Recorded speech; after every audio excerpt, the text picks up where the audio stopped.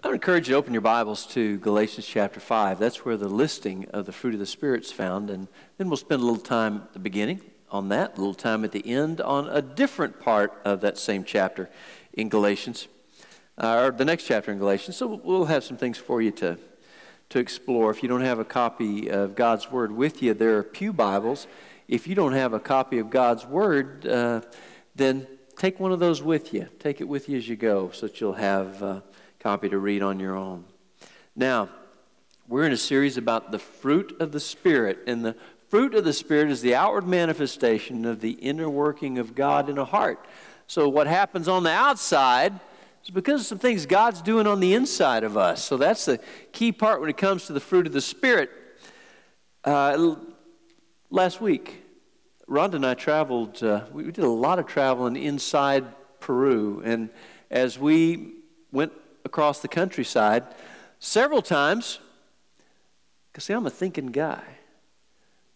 I said, those are bananas and they're hanging on a tree. I'm just thinking, that may be a banana tree. See, I could be a detective with that kind of skill, right? If I see bananas hanging on a tree, it's probably a banana tree. And here's the rest of that. When I see the fruit of the Spirit showing up, spilling out in somebody's life, I say, that's one of those Jesus people. That's a follower of Christ, because followers of Christ, it starts showing up. Now, when it comes to the fruit of the Spirit, you can't pick and choose. There are 9 of these things listed here, and we're working our way through. And you look at this list, and you can't say, okay, joy, I like that. Give me a double portion of joy. Patience, I'll pass on that because I have no patience with that idea. Well, it's all these things, taking a step, moving forward, growing, maturing, becoming more evident in our lives as day goes by. That's what it means, fruit of the Spirit. Now, the Bible says, this is the list from Galatians 5, verse 22. The fruit of the Spirit is love, joy, peace, patience, kindness. Jimmy talked about kindness last week. Goodness, today's topic. Faithfulness, we'll talk about next week from Lamentations. Gentleness and self-control. And then Paul just summarizes, and against such things there is no law. Nobody's against this stuff. It's a great expression of how much God loves us being demonstrated through the lives of His people in this world. Now, we tend to lump people together into categories of good or bad, and we evaluate and we say, well, this person's good, this person's bad. In any number of ways. And in fact, if I started throwing out names of famous people, here's what would happen. Though some of you would say, oh, that's a good person. And some of you with the same person would say, no, that's a bad person. Because good and bad's kind of complicated. We would say good at sports, bad at life. You see how that goes? You say good at business, bad at family. You say good at church, but when feel like nobody's watching, maybe more bad is going on behind the scenes. So goodness isn't as clear-cut as we might think. What makes a person good or bad? The first time the word good shows up in the Bible is the first chapter of the Bible, Genesis 1. God is speaking the world into existence by His spoken word. Where there was nothing, there is something, because God in His creative power speaks. And as it goes through, He says, and it was good. And He creates something else, and He said, it was good. It was good. But there's a day that came that God said, it's not good that the man should be alone.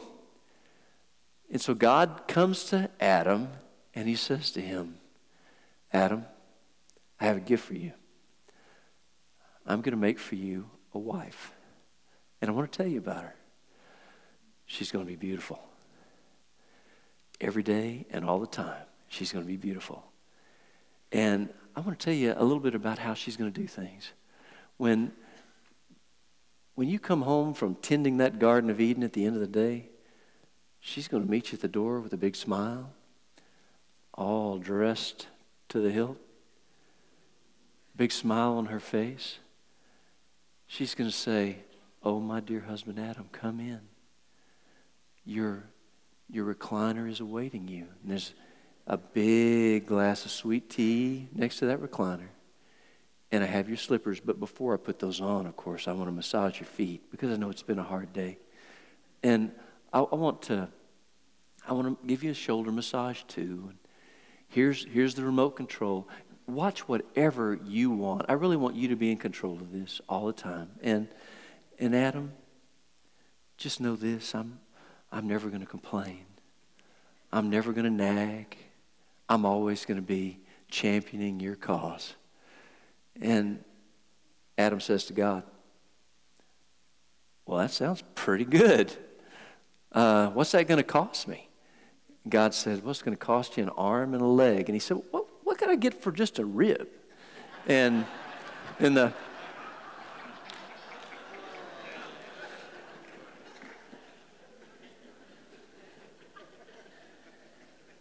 Well, it didn't quite happen that way. But God put Adam to sleep, and he took a spare rib and he made some wonderful prime rib out of it. And he brought the woman to the man. And you remember, the original Hebrew, it says, this is Adam's response. When God brought the woman to the man said, hamala, hamala, hamala, hamala. That's what it says in Hebrew. The English translation is, he said, whoa, man! And thus she was named. Whoa, man. I've been in Peru for way too long. The elevation has affected my mental capacities. Yeah, so God looked at all that he created, and he said, it is very, very good. So we're talking about goodness today. There are three statements I want to start out with when we think about the spiritual fruit of goodness. Here's the first one. I want to be good. Most people, really, we want to be good. We desire to be good. It's our inclination that we would be good. But goodness is a word and good, it's just a weak word in English vocabulary. Here's some of the ways we use it. We say, good morning, have a good day, good night, good job, good game, good luck with that, good move, good hair day, good to know, good to go, good looking good, the good life, good clean fun, good idea, good to see you, it's all good, feeling good, looks good to me, ooh, that's not good, so far so good, it's too good to be true, a good time was had by all. Are you good with that? I'm good with that. You good and ready? Smell this. Is this milk good? I feel good. For good measure, good riddance. It does my heart good. Your guess is as good as mine. It's for your own good. And if you got all that, well, good for you. Okay? Now, wanting to be good is a worthy goal, for sure, for sure. George Orwell wrote this about goodness. He said, on the whole, human beings want to be good, but not too good. And not quite all the time. I think he nailed that. That reminds me of a story about a little boy who prayed, dear God, make me good, but not too good, just good enough I don't get a spanking. We're going to start with a definition of goodness. And again, we could spend a long time and create a very complex picture of goodness. But as a simple definition, a simple way to think about this, we'll think about it this way. Goodness is doing the right thing for the right reason.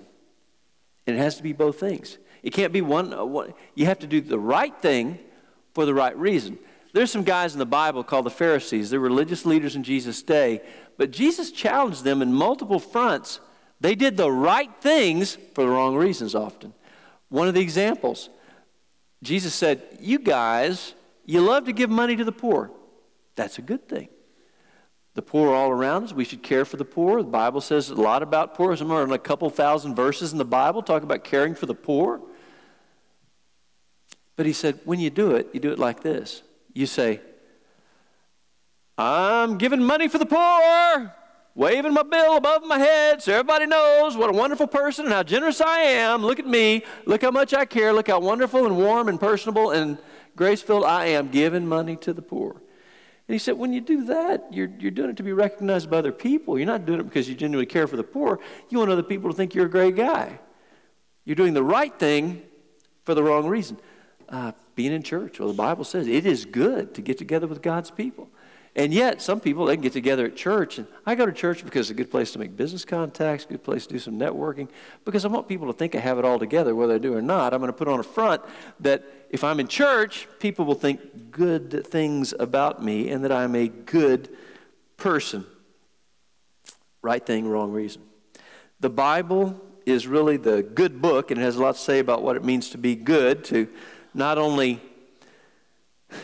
do the right thing, but do the right thing for the right reason. Now, goodness is something God defines, and this is one place where we think about another definition of good. You don't have to wonder what good is. God gives 3 guidelines. There's a prophet called Micah. He's a contemporary of the prophet Isaiah. He's an 8th century BC prophet. And Micah, here's how he throws it out. He says, He has told you, O man, what is good, and what does the Lord require of you? And here's what he says: to do justice, to love kindness, and to walk humbly with your God. Do justice, love kindness, walk humbly with your God.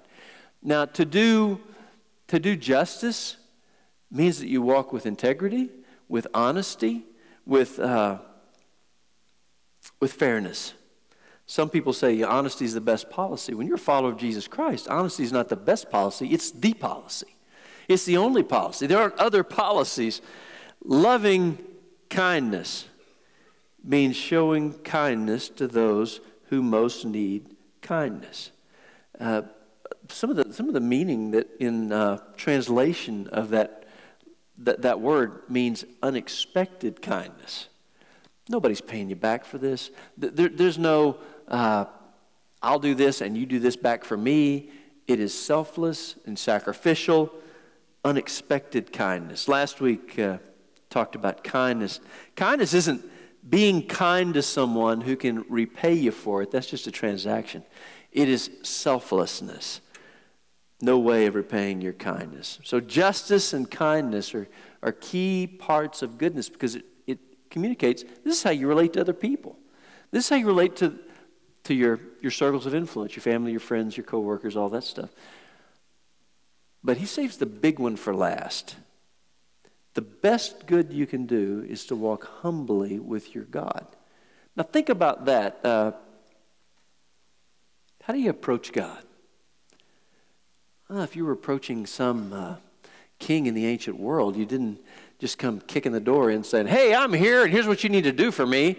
You approached with great humility, with your head bowed. You waited for the king to invite you in. There are all kinds of rules that you followed, protocols that needed to be in place. And think about our relationship to God. Often and sometimes in desperation, we cry out to God. And, well, there are those times in my life, times for all of us. But as a general rule, when you approach God, you don't go to God and say, God, here are all the places you're falling down the job right now.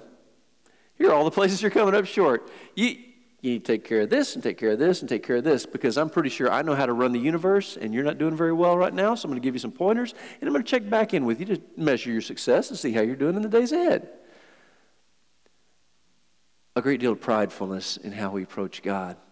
The Bible talks about enter his gates with thanksgiving and his courts with praise, that when you're approaching God, you come in with a thankful heart because you recognize every good and perfect gift comes from God.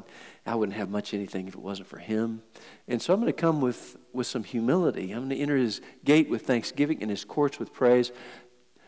When I come before the Lord, I want to begin with a whole lot of thanks and a whole lot of, God, here's who you are. Here's what you're about. Celebrate his character, his qualities, his essence as God, and celebrate those things. With humility we approach God. Walk humbly then with him, recognizing he is God and I am not. And there's a promise, a great promise in the Bible. Humble yourselves therefore under the mighty hand of God. At the proper time he may exalt you. When you approach him with humility, he lifts you up. He gives you opportunity. He directs when it's time to maybe take a step into the spotlight even. So based on God's 3 guidelines of goodness, you say, how good you doing? And most people, even in response at this point, most people will say, I think I'm pretty good. Which makes the second point really important for us. I can't be good. I want to be good, but I can't be good. And you can't be good. Here's what I mean. We think we're good because we compare ourselves with other people, don't we? We look around us at our friends and our family and neighbors, and we look at them and we say, I may not have it all together, but I'm a step ahead of that knucklehead. I'm doing better than they are. You're looking up and down your rows thinking about it now. I'm better than most of these people. I'm good compared to other people, but the standard that God holds for us is not, how do I compare with other people who are sin-struck strugglers? The standard is a perfect God. The standard is Jesus Christ, who always was good. Now, that's going to thin the crowd. God's perfect standard of goodness is complete holiness, perfection. And if you use the wrong standard for your comparison, you're going to end up at the wrong spot when it comes to how am I doing in relationship to goodness. There's a story I heard a long time ago. It came to mind as I was pulling these things together. It's a story about two brothers, and we'll call them Bob and Old Tom. They lived in a small town and really they owned about half the town. They controlled the rest of the town. They were all that in this town, and they were terrible, terrible people. Just mean, dishonest, devious, liars, cheats, and thieves.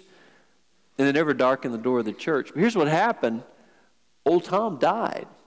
And when Old Tom died, the older of the two brothers, Bob, approached the Baptist preacher in town and said, hey, I want you to preach a funeral service from our brother, Old Tom. And the preacher said, well, you know, I'm glad to help. I'm sorry you lost your brother, and I'll be glad to preach service. He said, but there's one thing I want you to do. I want you to say somewhere in that service, I want you to say, Old Tom was a saint. He said, oh my goodness, I can't do that. Everybody in town knows what a mean-spirited, wicked man he was. There's no way I can say that. He said, I'll tell you what, if somewhere in your service you'll say, Old Tom was a saint, I give $10,000 toward your church building program. Pastor said, I just don't know. That's going to be such a stretch. Everybody in town knows him. Well, came today for this funeral service, and the place was packed out. Partly they were just celebrating Old Tom was gone. One down, one to go.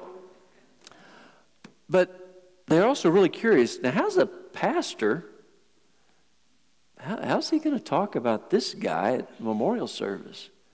Well, the pastor got up and he shared, and he said, folks, you all know Old Tom. Most of you have been around him most of your lives. And you know he was one of the most mean-spirited, wicked men ever walked the face of the earth. He never had any time for God. You know that he was a drunkard. He was a liar, mean as a snake. He pointed to his brother Bob and he said, but you know what? Compared to his brother Bob, that man was a saint. Oh, anyway, most people think I'm pretty good, but I don't want you to miss what Jesus said. He said, this is from the Sermon on the Mount. You therefore must be perfect. Perfect. Oh my, as your heavenly Father is perfect. Some people can be good most of the time. Most people can be good some of the time, but none of us can be perfectly good all the time.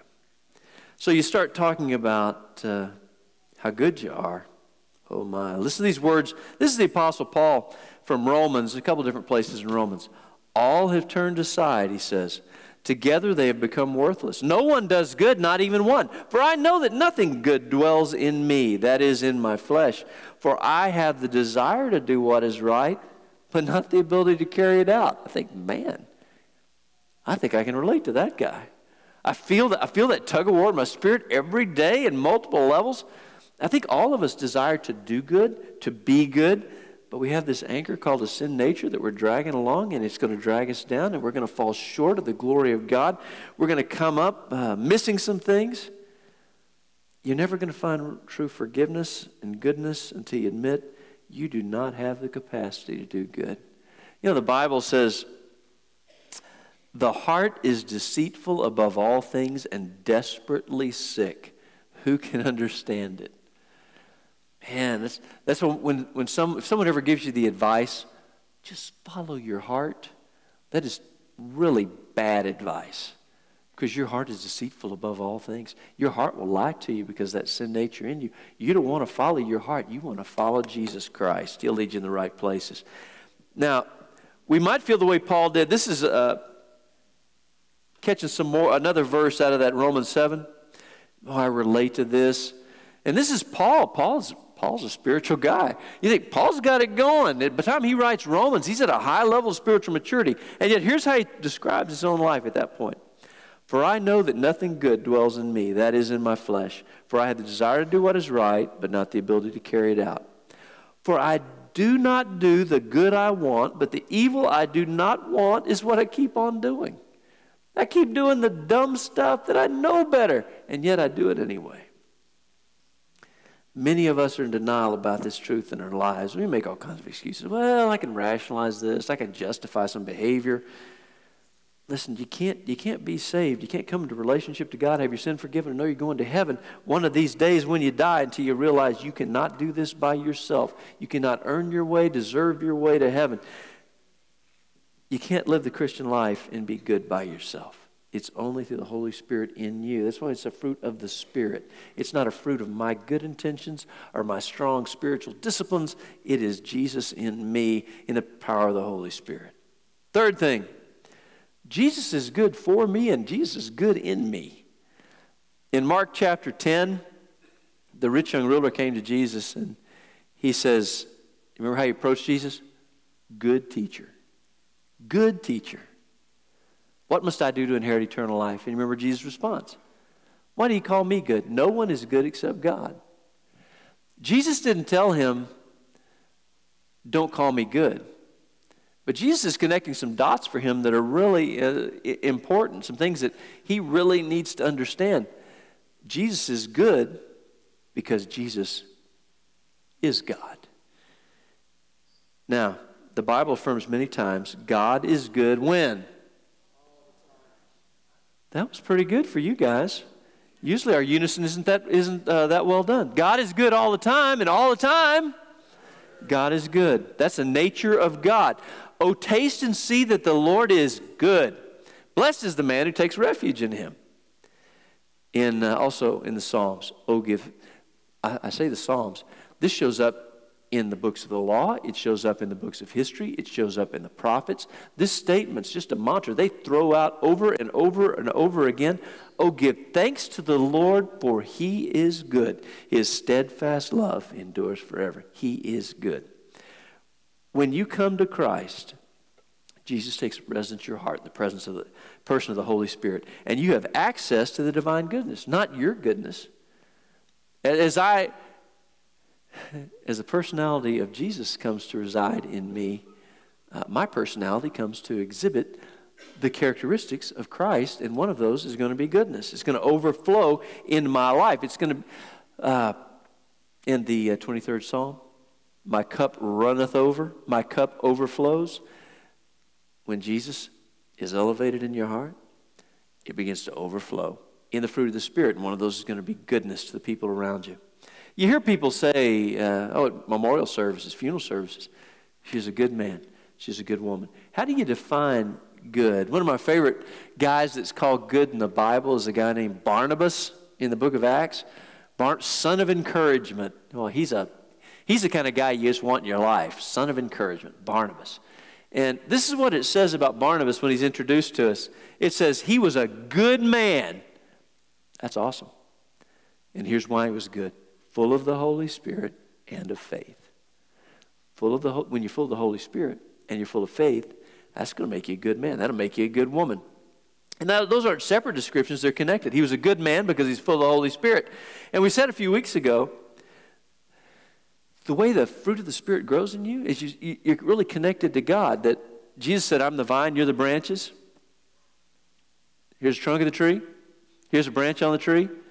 If my arm is cut off, it's not going to be much use. It's not going to live very long. It's not going to be productive. It's productive and it's helpful to me as long as it's connected to the rest of my body. And when it comes to us, we, as a branch, connected to Christ, as the trunk, the vine, spiritual life flows through us and we become fruitful. The fruit of the Spirit comes to be exhibited in us. Now, good works, doing good. We'll talk about this a little bit at the very end too. Good works are not the root of salvation. You're not saved. Your sin doesn't go away because of the good you do. Good works are not the root of salvation. Good in us, spilling over into our world, is the fruit of salvation because we are saved. Now, as we're landing this thing, I want to give you some practical things to consider as you seek to do good and overflow with goodness. And this from Galatians chapter 6. So one chapter over, just a few verses from where we are with the fruit of the Spirit.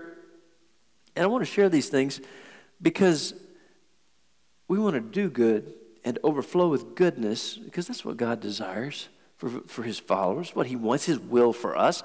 So God wrote to the church, Paul wrote to the church at Galatia. This is in God's word. It says, and let us not grow weary of doing good, for in due season we will reap. There's going to be a harvest if we do not give up. So then, as we have opportunity, let us do good to everyone, especially to those who are of the household of faith. As we finish up, I want to break those verses out. Now, Paul wrote also to the Thessalonians, as for you, brothers, do not grow weary in doing good, which means you can grow weary in doing good, because he wouldn't have said it in the word if it wasn't a possibility. Here's what we learn. 4 quick things. Goodness is hard work. It's going to require effort. It's going to require energy. It's going to require time. And here's what happens. It's going to be labor intensive because we live in this broken world, and it's a sin-filled world, and we are trying to overcome that. We said a few weeks ago, peace is the inner fruit of the Spirit that sustains us in times of trouble. Goodness, we could say, is action taken in the world of trouble. It requires engaging time and energy. Goodness drains your spirit. Abiding in Christ renews your spirit. Remember the story of Jesus? He's in a crowd. Woman just says, if I could just touch the hem of his garment, I could be healed. With a great step of faith, she reaches out. People all around, but Jesus says, somebody touch me. Disciples say, everybody's touching you. He said, no, somebody special touched me because I felt power go out from me. Spiritual power gets depleted, and it has to be renewed. The reservoir of spiritual strength, doing good and all the right things is going to deplete spiritual power. It has to be renewed by being connected to God's word and prayer and God's people. Or else we're going to do all the exhaling and no inhaling to renew. And as a result, that's where spiritual burnout takes place and where sin can prey upon us. And then goodness, think about this as the hard work. It's a never-ending calling in the world. There's always another need. There's always another person. There's always another note to write or visit to make. And it's just a tall mountain to climb. And you can grow weary and you can grow discouraged. As we covered big chunks of Peru last week. Oh, good. And I'll back that up and say, well, right here at home, you guys have been so very generous. Close to $30,000 you've given to a couple of different causes to help with disaster relief. And then we've sent a lot of people from here to go to the affected areas and to minister and to care. I'm so proud of you for that. We spent time in Peru, and the last place where we stopped, we went to the church in the community. It's an impoverished community. They'd experienced flooding several months ago. And the river had gone higher than it had ever gone. It was their 100-year flood. But man, I look at the landscape, and the homes are are sticks and bamboo with mud packed in between the sticks, and you run 4 to 10 feet of water through that neighborhood where there's no safety net for those people. They're so far out from everything. If Compassion didn't have a touch at that church, the whole community would have just starved to death over the last several months because they lost all their crops. And I walk through those streets, and I think, oh my, you get compassion fatigue because there's so much, and the needs are so great in the world, and the hurts so many, and we can become weary in doing good. The second thing is that goodness will yield a harvest. And I'm going to add to that eventually. It'll yield a harvest. Now, I could go out and I could bust up some dirt in my backyard, and I could plant a fall garden, get all the weeds out, and get all my rows set up, and plant my seeds. But I can't go right back into the house, come back out with a bucket and say, well, where's all the stuff I just planted? I'm ready to eat. I'm feeling hungry. Because there's a process and there's a patience that's going to be required. It's going to take some time to see the fruit of that labor, and that's going to be true for goodness. Often there's not a direct cause effect where you just feel it immediately, you experience immediate gratification that I did something, and as a result, I see the fruit of my labors. It's a journey, but you don't give up, even when you're dealing with difficult people, difficult circumstances. And if you'll stay with it, if you won't give up, there's a spiritual harvest awaiting. There'll be a reaping that will come. Third thing, from what Paul says in Galatians 6, is that goodness is for everyone. It's not just for people I like, not just for people who are easy to love, not just for my friends or my family. The Bible says the Lord is good. This, again, we're trying to mirror the heart of God. The Lord is good to all, and his tender mercies are over all his works. The fruit of the Spirit is a reflection of the character of God, and Paul says, do good to everyone. Jesus in the Sermon on the Mount, he taught this. You've heard that it was said you shall love your neighbor and hate your enemy. And most of us go, that sounds reasonable. He says, but I say to you, love your enemies and pray for those who persecute you, so that you may be sons of your Father who is in heaven. For he makes his sun to rise on the evil and on the good, and sends rain on the just and the unjust. For if you love those who love you, what reward do you have? Do not even the tax gatherers do the same? And if you greet only your brothers, what more are you doing than others? Do not even the Gentiles do the same? He said, you can't cherry pick this and say easy to love, hard to love. Hard to love is too hard. I'll just do the easy stuff. He says, love your enemies, pray for those who persecute you. You reach out to the people nobody else cares about, the people that everyone else steps past because it's going to take too much investment. You stop right there and you jump in, you get in the game. And this is one of those times when the fruit of the Spirit is so countercultural. Because the culture says, love people like me, hate people who are different than me. Love people who are easy to love, just walk on past people who are hard to love. Can do it in a few moments and then check the box and it's all good. Going to be a long-term investment? I can pass that one by. We love everyone and we do good. And it's a huge part of Christian testimony. Because when others just pass by, like the story of the Good Samaritan, when you stop and you dig in, that's when goodness is elevated and people notice it, that it's different from the rest of the world, and it points to Jesus. Fourth, goodness is especially intended for other believers. And this is important. Paul says, especially, as you're doing good, especially the household of faith. So here we are. We live in the sinful world, and we live among sinful people. But I would pray that as a church, we'd certainly do good for one another. Remember, one of our ongoing things a touchstone for us that we go back to over and over and over again, because it's core to who we are as a church. Jesus said, by this day, people outside these walls will know that you, people inside these walls, are my disciples, if you love one another. Are you doing good for one another inside here? Because the people out there, they're really not worried about, is that message they're teaching in there true? Here's what they want to know. They want to know if it works. And how do you know if it works? You know it works because the people in here are loving one another and caring for one another. This ought to be a refuge. It ought to be a place of blessing and encouragement. And we should do this for one another because it's one of our biggest testimonies to people outside these walls. Do good to and for one another. Because the goodness of our Lord, we practice goodness. One of my favorite guys in the Bible is a guy named Titus, and he's a lieutenant and working under Paul's leadership, Apostle Paul's leadership. And Titus, Paul always gives him rotten jobs to do. He's like a crisis intervention specialist. When there's a problem, he says, Titus, I think I made some people mad in Corinth. Could you go take care of that? And so he goes in not knowing exactly what he's going to run into. But he's a good, good man.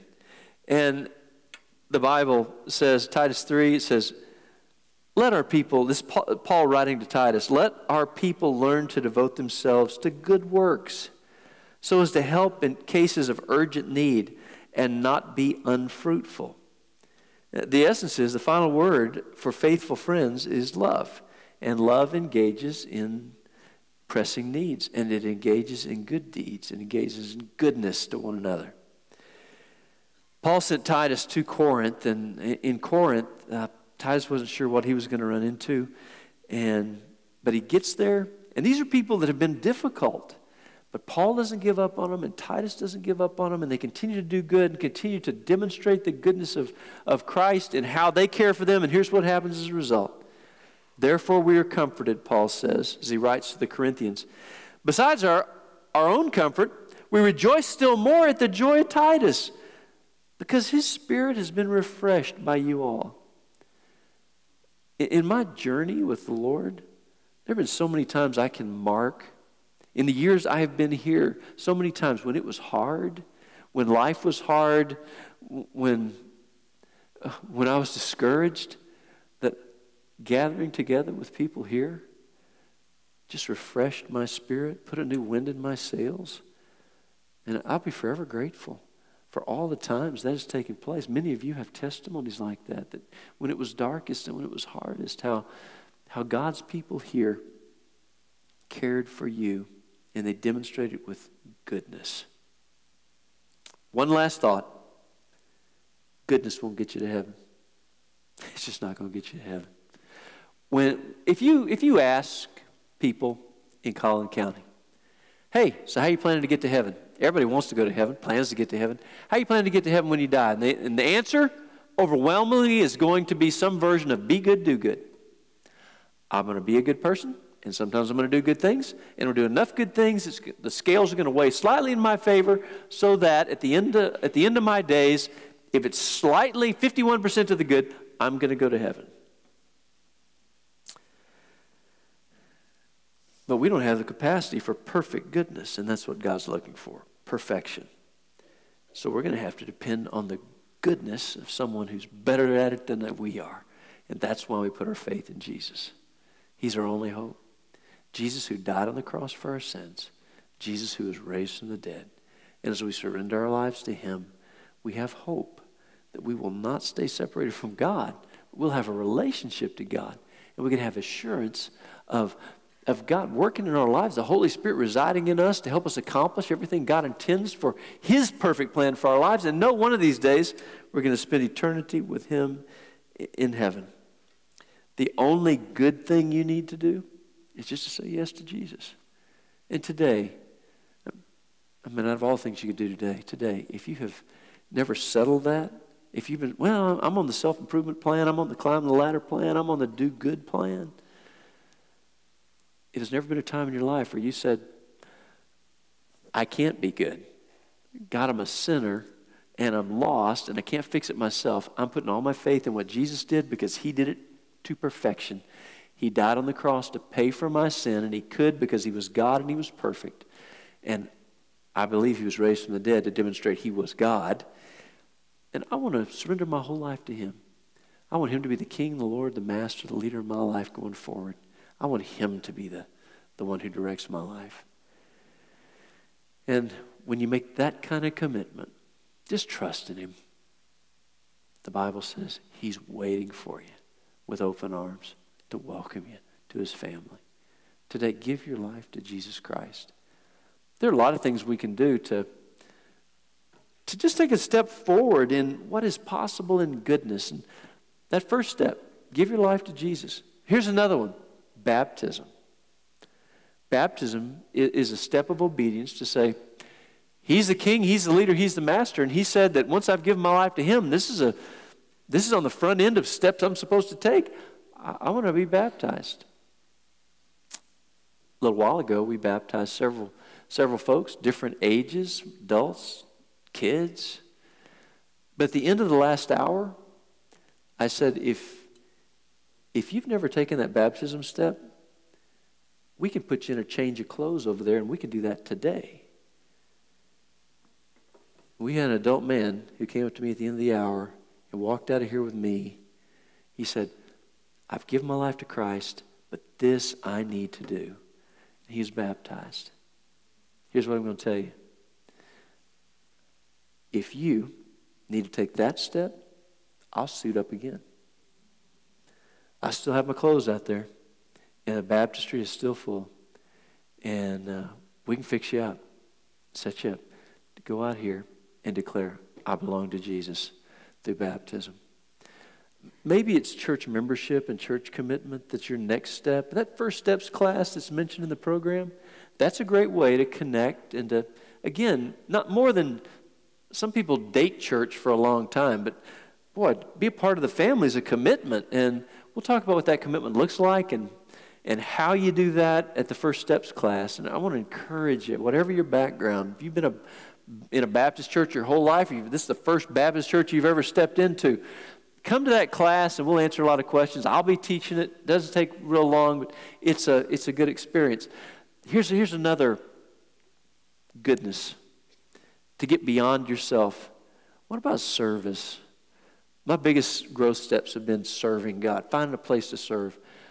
What if you said, I love my friends in my adult class, but I need to invest in the next generation. I feel it.